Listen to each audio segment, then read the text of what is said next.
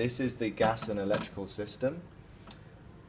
The first thing that we need to do is to switch on the electrical system. To switch on the electrical system, we push this button and the green light goes on.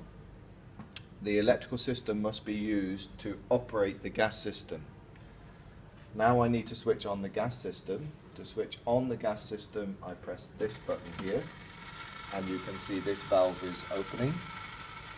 There is also a manual valve that needs to be opened to switch on the gas. So I'm going to open that valve, and now when we go and test the gas, to lift up and turn, now the gas is coming out.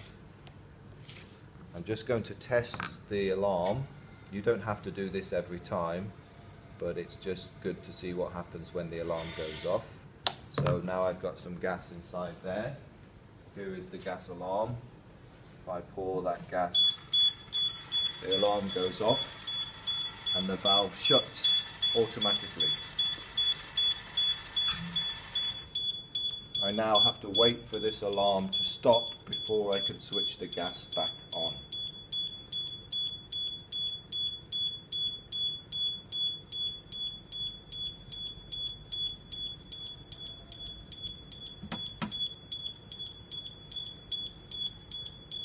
It may take a little bit of time. Okay. If there is an emergency in the lab and we want to switch off the gas, let me just switch it on again. If we want to switch off the gas in an emergency, this is the button that we use to switch off the gas. This is the button that we use to switch off the electricity.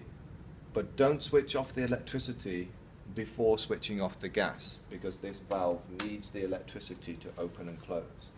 So in an emergency for gas, switch off and it will close the valve and no more gas will be delivered to the gas system. I'm also now going to close this because we're not going to be using the gas today, and I'm going to switch off the electricity because we're about to leave the lab.